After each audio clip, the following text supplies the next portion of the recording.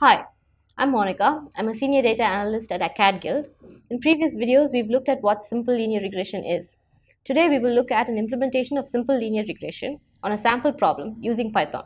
So the first step to implement linear regression in Python is to import the necessary libraries. The libraries that we will be looking at today are the sklearn, pandas, matplotlib, and numpy. sklearn is for scientific computing, pandas is for data handling and processing, matplotlib is for plotting, and numpy is for base n array calculations and data summarization. The next step to implement linear regression is to load the data set. The data that is taken for this example is from this website, which is also found in the description of this video. So now that we've loaded the library and that now we have downloaded the data set onto our local computer, this is how we read the data into pandas. First, what we do is taxi data file. This is a string that stores the path of the data that is stored locally. Now, using the read CSV function, which is available in the pandas library, this data is then read into a data frame which is named as taxi data. Taxidata.info. This info function prints certain important characteristics about the data. So now we have the following information available to us. The structure of the data, which is the number of rows and columns. So we have around 1 million rows and 19 columns in this data set. And we know that this data is now being stored in a data frame. We can also use the head function to print the first 5 rows of the data to take a look at what kind of data is stored in each column. So the previous command gave us the data type for each column, and this command actually shows us some sample information from the data. There are totally 19 columns in this data set, but the variable that we want to predict is the total amount, which is actually the trip fare amount. We have 18 variables that can be used to predict this column value, and we have to choose one among them. A description of all the columns is found here, which is also found in the description of this video.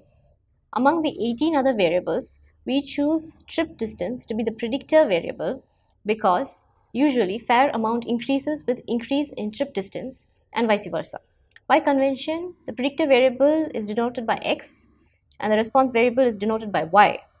So in this case, the response variable, which is the fare amount, is stored in y, and the trip distance, which is the predictor variable, is stored in x.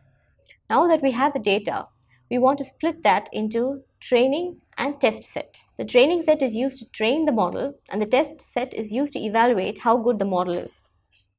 We use the train test split function, which is found in sklearn library, to divide the data into training and test sets. After we have split the data into training and test set, we first cast the data objects, which are a series, into one-dimensional arrays, and then we plot them to see the relationship between the response and predictor variables. So this is the relationship between the response and predictor variables.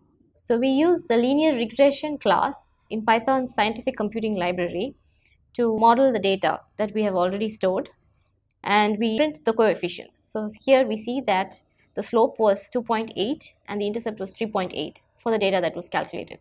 So we can use the library score function to find the score of the model, which determines how much of the variability in the data is being explained by the model.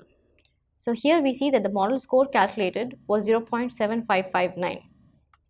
This score is actually called the coefficient of determination, and it is a statistical measure of how close the data is fitted to the regression line.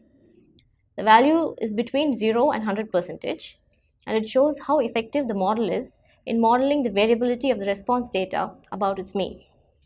So now that we have fitted the model on the data, we want to make predictions using the model. So here we use the predict function of the linear regression model to predict on the test set. And using the predictions that we have made, we again calculate the coefficient of determination to see how well we do. So the value is around 0.75, and this is a good value for linear regression. Anything above 0.70 is considered good for linear regression. We also calculate the mean square error. And what is the mean square error? It is the sum of the squared differences between the estimated value and what is being estimated. Lower values are preferred. For this model, the mean square error that was calculated was 17.516. The last thing we want to do is plot the values that were predicted against the values that actually were, to see how off the values that were predicted were. So in this plot, we see that the regression line goes right through the data set, and all the data is about this line, which means that this is a good model. The next video, we will look at an implementation of multiple linear regression in Python. Thank you for watching. For more videos, please subscribe to our channel.